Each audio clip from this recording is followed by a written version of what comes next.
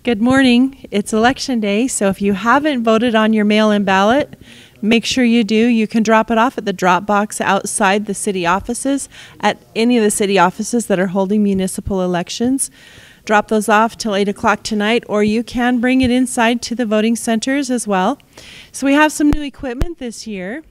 Actually, we still have the poll pads like we normally do, but we also have now ballot printers that if you want to come in and you didn't receive your mail-in ballot, we can print your ballot for any precinct that is having an election right now. So these are our new printers. They put your information into the poll pad and it'll print you your ballot for your precinct. So then we have these new voting booths, new privacy booths, where you can do your ballot voting. We have a lower one, so if you need to have a chair for yourself to sit down to do the voting, you can do that as well. And then we have these new machines, which we call our Darth Vaders.